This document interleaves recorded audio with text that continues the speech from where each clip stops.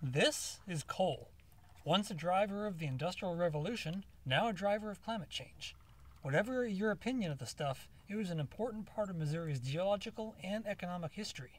In this video, we're going to talk a little bit about that, and especially focus on the surprising role that coal played in shaping Missouri's landscape.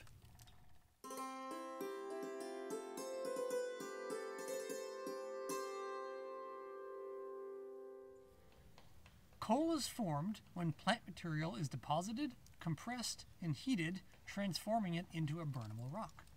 If this seems difficult to imagine, consider grill charcoal, another example of woody material being transformed into a superior fuel by heat and time.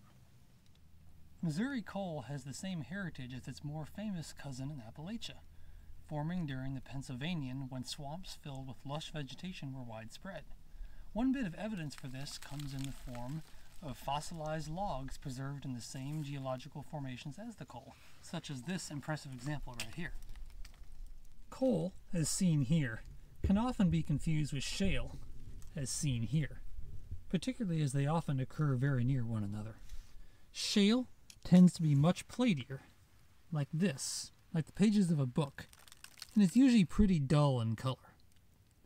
In contrast, coal is a lot chunkier, and it's often a bit shinier. So compare that to this. Now, Missouri coal in particular tends to have a lot of sulfur in it, so you often see bits of yellow streaking and deposits of the mineral pyrite or iron sulfide in it. Many people would be surprised to learn that fully 1/3 of Missouri is underlain by coal beds, and that coal mining was once a major economic activity here. Coal mining in Missouri began in the 1840s, and really took off after the Civil War, as Missouri cities began to industrialize and demand for cheap local energy grew. Mining took place underground into the early 20th century, ranging from small local digs to much larger corporate operations. Underground mining generally dropped vertical shafts down to the level of the coal, then dug networks of tunnels sideways to extract it, sometimes at multiple levels. But where coal deposits were particularly shallow, mines could also simply tunnel sideways into hillsides with no need for a vertical drop. Most Missouri coal seams were thin. Mining generally involved seams from 14 to 42 inches thick. By the 1930s, this approach was giving way to surface mining, in which large machinery was used to scrape away vast quantities of soil and rock to reach shallow coal deposits. This was cheaper, faster, and safer than underground mining, but it came with increased environmental costs, including acid mine drainage, dangerous high walls, hazardous water impoundments, dangerous mine openings, barren spoils, coal waste, soil erosion, and stream sedimentation. Starting in the 1970s, state laws began to regulate the planning, impact, and remediation of surface mines, altering their practicality and economics. The Federal Clean Air Act, which restricted sulfur emissions, was another serious blow to Missouri's high-sulfur coal. Underground mining didn't disturb the land surface much, but it did tend to produce large piles of tailings, the waste rock left over from extraction and processing. Many of these are still present in the landscape and stand out as distinctly unnatural features, as in this Google Maps terrain view image of a 3-mine cluster just south of Lexington, Missouri. There's no natural process in Missouri that would have created isolated hillocks like this. This mine and tailings pile could well be one of those seen in the terrain view at left. But far more dramatic are the scars left by large-scale surface mining, which produced massive amounts of tailings and large open pits scattered across the landscape. Here's what happened at one location in central Missouri's Boone County, where strip mining from 1963 to 1972 transformed a peaceful agricultural valley into an unrecognizable maze of tailings piles and narrow, winding pits.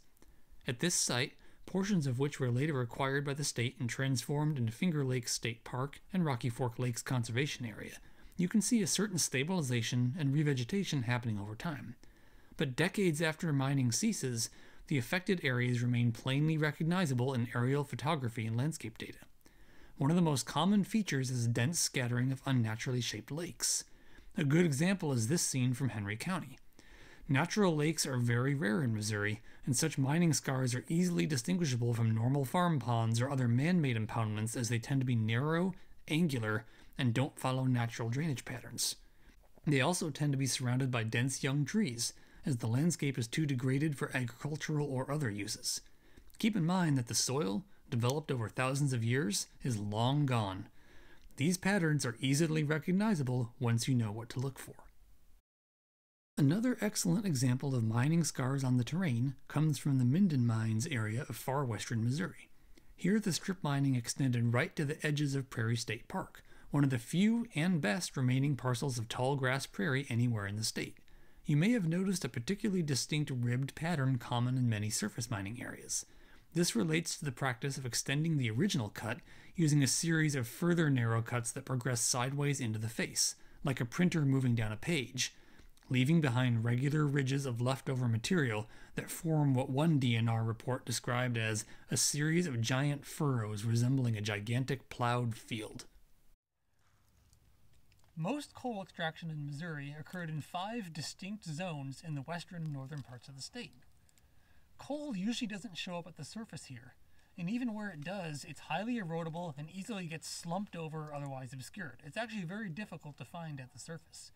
Now, unlike coal itself, the traces of coal mining were much more widespread, and these left recognizable features all across the Missouri landscape that you can learn to identify all over the place. Most ex-mining areas in Missouri are on private land, and thus are really difficult to access and understand.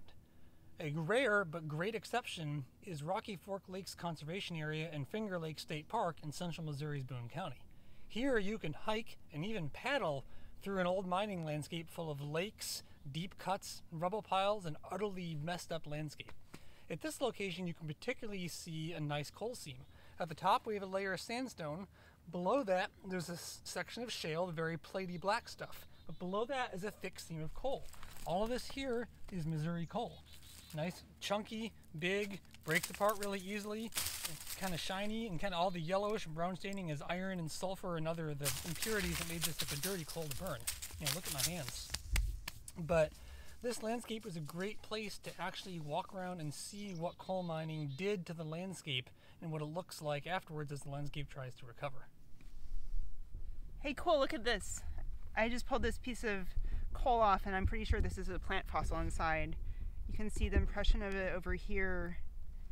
Oh wow, look, that's coming off in a piece. That is some old vegetative matter. Isn't that cool?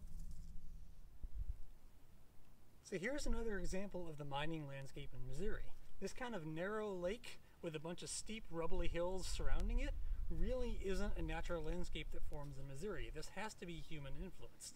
The landscape behind me is really rugged and kind of messed up, kind of ratty vegetation trying to regrow. As we pan around, you'll see a lot of steep slopes. There's another lake down there, that doesn't belong here. And as we walk up the slope, we're going to enter some real evidence of mining, which is a stand of pine trees. Now, in this part of central Missouri, there are no native pine trees, although down in the Ozarks, there are native shortleaf pines. But up here, what we're looking at are white pines, and there's a big stand of absolutely beautiful white pines up in here. But these were planted as part of the post-mining reclamation efforts. They don't belong here naturally. They do a great job of stabilizing and holding soil in, but they're not a native tree.